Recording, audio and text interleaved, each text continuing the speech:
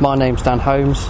I'm a student officer at Leicestershire Police, currently studying at Montfort University. I like motorsports, I play the guitar and I do a bit of mountain biking. I first joined Leicestershire Police as a volunteer, coordinating other volunteers. After that I became a special police constable, where I had all the powers of a regular police officer. After 10 months I joined the force as a call taker, answering 999 calls.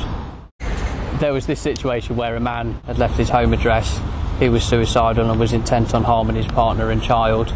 It was really important for me, as the call taker, to get the incident across to officers as quickly as possible, and that's what I did. And I received the commendation from the Chief Constable, Simon Cole. That was a really proud moment for me. My advice to anyone would be, join as a police volunteer. It really opens doors for you.